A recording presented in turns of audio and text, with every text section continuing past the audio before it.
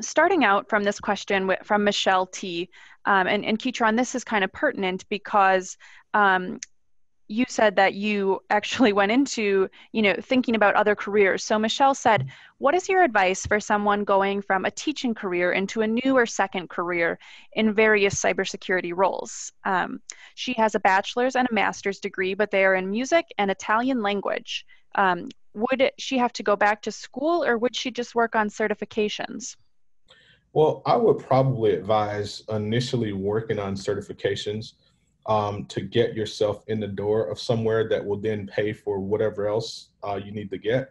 Because the thing is, if you look at a lot of the IT security and the cybersecurity jobs, they don't necessarily say you need a degree in computer science or even anything technical. Most of them will say you must have a bachelor's degree, and that's like the first step that you need to meet for a lot of these jobs. So if you have a bachelor's degree, that qualifies you to interview for a lot of positions. And then on top of that, they'll say, and you must have this certification, this one, and this one. So they usually append it with, you can have a bachelor's degree in whatever, but you need these certifications to prove that you actually know about something about this industry. So I would say probably start off with the certifications, because for one, they're cheaper, you can get them faster, and it gives you an opportunity to get into doors to places a lot sooner. And also, since you have a teaching background, talk to Infosec about coming on as an instructor after you get a few good certifications under your belt, because they're always looking for good instructors and people that have a good ability to teach. Teaching has also been a great way for me to learn things. Some of the basic fundamental stuff, like how TCP works and all these things, a lot of times you can learn that stuff and remember it better after you've taught it to somebody else 1,000 times. So teaching is also a good way to learn. Right.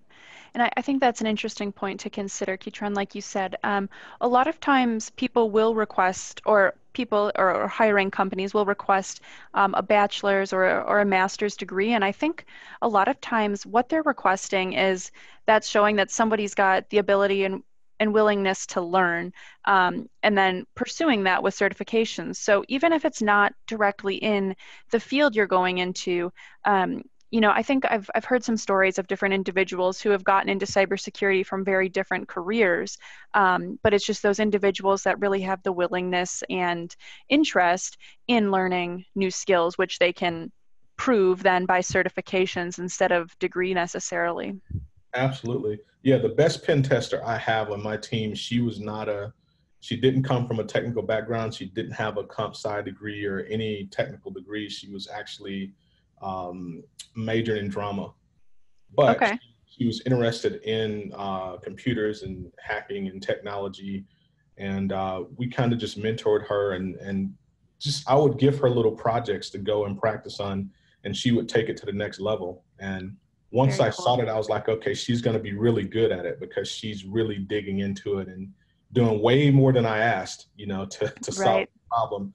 But she's learning a whole lot while doing it. And now she's literally the top pen tester that I have. And she's got the least amount of actual technical experience of everybody else. So Wow. Very cool. It's so cool to see how people can transition in this industry and really come from anywhere and be successful. absolutely.